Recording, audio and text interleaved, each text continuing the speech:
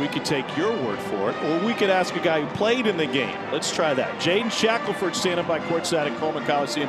Jaden, congratulations first and foremost on the win, but I want to talk to you about how difficult it can be to come out against a team that you guys absolutely lit up last time. What did they take away tonight that caused you guys to win this game a little bit differently?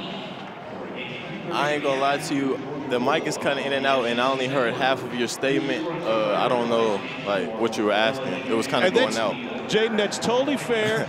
Just talk to us about the game. Just give us your observations. All right. I mean, it was another game. We know we had to bounce back from that Oklahoma loss, and, you know, we emphasized rebounding coming into this game. You know, LSU's offense is 6th ranked in the country, so, you know, we had to emphasize getting defensive rebounds because they rebound the ball well on the offensive end. So we emphasized that a lot, and we just emphasized playing our game. You know, our pace kind of slowed down these past 3 games, so we emphasized picking it up and playing our game more.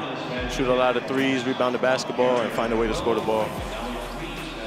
Jaden, you texted Coach Oates after the loss against Oklahoma, taking on some of the responsibility for some missed layups.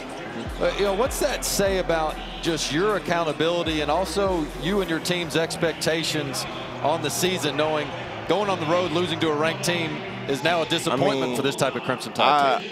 I knew coming into the season I had to step up being a leader, and, you know, I know there's going to be a game where I may not be my best in the end of the game, and, you know, I just took it upon myself to take the blame for that game. I missed some chippies at the end of the game, and, you know, I beat myself up about it for a little while, but, you know, I just realized I got to be better, not hanging my head for it. My teammates were behind me, and we just were focused on this next game. And, you know, being a ranked team, we can't let that get to our heads, and we just got to stay solid and keep our heads down and work. Jaden, what makes you guys so good defensively? I just feel like all our guys are bought in, you know.